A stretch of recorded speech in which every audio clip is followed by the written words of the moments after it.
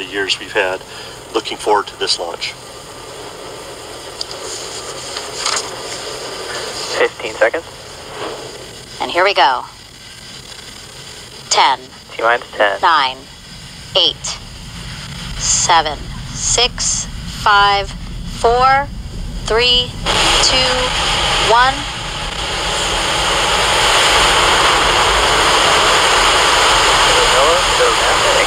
Go you.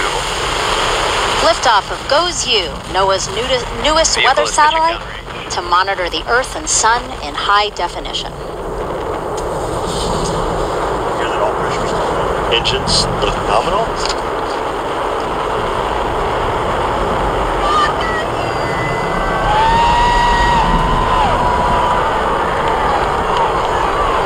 Things looking good as you see the Falcon Heavy soaring towards the heavens.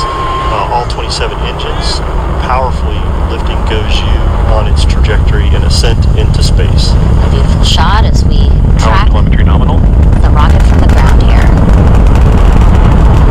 The rocket is now powering down for max Q. Max Q is the moment of maximum dynamic pressure on the rocket. Max Q expected at 1 minute 7 seconds. The vehicle is now supersonic. Falcon Heavy is supersonic. Traveling faster than the speed of sound. Max Q. There we heard the call for max Q, maximum dynamic pressure on the Falcon Heavy. Vehicle still performs very well. All data looks nominal.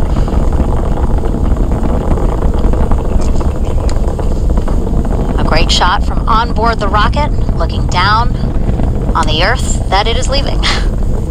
And all 27 Merlin engines providing 5.1 million pounds of thrust.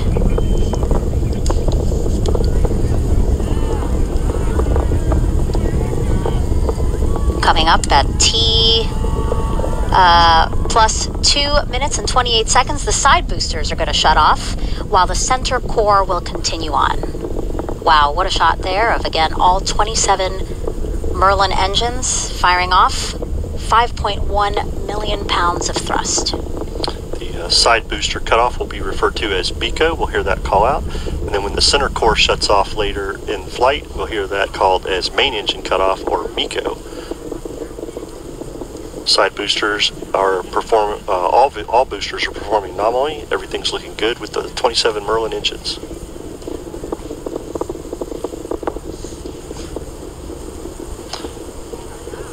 Side booster separation confirmed. There we see BECO and side booster. MVAC chill. Side booster separation. The MVAC is being chilled down, getting ready for ignition once the center core. NY boost back startup. And there we heard the call out for boost back startup. A lot of things happening here. So again, we have the 2 boosters that are going to be returning to the Cape here, landing at landing zones 1 and 2. These 2 boosters have 3 burns, so we're seeing a boost back burn All now. vehicles are following nominal trajectories. Essentially, these boosters have flipped back and are returning on a path to the Cape here. There will be 2 more burns, a re-entry burn and then a landing burn. And these are going to provide quite a show for folks that are here on the Space Coast, because you're going to hear those sonic booms, Mick. Yeah, absolutely. We are looking forward to those sonic booms as the side boosters landing zone 1 and 2.